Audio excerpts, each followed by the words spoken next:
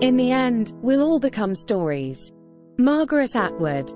Margaret Atwood is a renowned Canadian author known for her prolific writing career and contributions to dystopian literature such as The Handmaid's Tale. Born on November 18, 1939, in Ottawa, Ontario, Canada, Atwood invented the remote-controlled robotic writing pen called the LongPen, which allows authors to sign books and interact with readers remotely. Join me in this video as we explore 10 thoughts shared by Margaret Atwood while we enjoy looking at King Charles Spaniel dogs. Number 10. A word after a word after a word is power.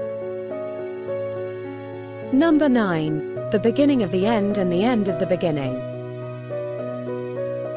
Number 8. War is what happens when language fails. Number 7. Another belief of mine, that everyone else my age is an adult, whereas I am merely in disguise. Number 6. Ignoring isn't the same as ignorance, you have to work at it. Number 5. We were the people who were not in the papers. We lived in the blank white spaces at the edges of print. It gave us more freedom.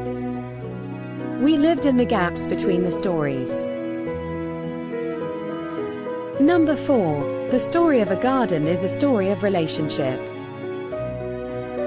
Number 3. You're never going to kill storytelling because it's built into the human plan.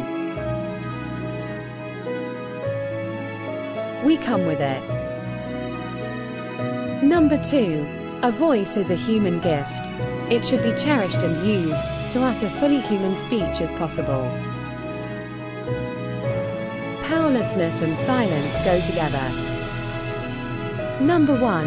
When we think of the past, it's the beautiful things we pick out.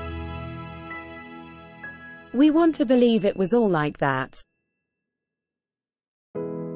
If you love quotes as much as I do, please like and subscribe for tons more. Thanks for watching.